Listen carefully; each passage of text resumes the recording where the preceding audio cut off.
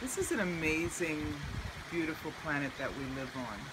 Every day, I really connect in a different way to the planet. It's so easy. Just to think about it, something shifts when I am conscious of being with the planet instead of being on it.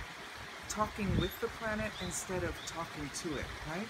So I pick a tree, right? I look at some flowers, something in some way to acknowledge the beauty of this planet. And I connect, I feel it in my body, the connecting with the planet. It's different from everyone. For everyone, some people, they sit and do meditation.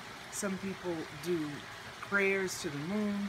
Whatever that is for you, in whatever way, if you grow flowers, connecting with the planet daily allows you to communicate not only with the essence of this beautiful world, of the planet, of the stars, of the universe. It also helps you in your communication with others, because it's really an authenticity, a uniqueness to you, your particular vibration and how that resonates with the world.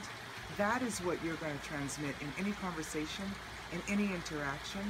When you are with family, you all have a unique yet similar connection with this planet. It's in your everyday experiences with your family, the ones you've had all your life, really. So what connection to the planet, to the earth, can help you in your communication with others?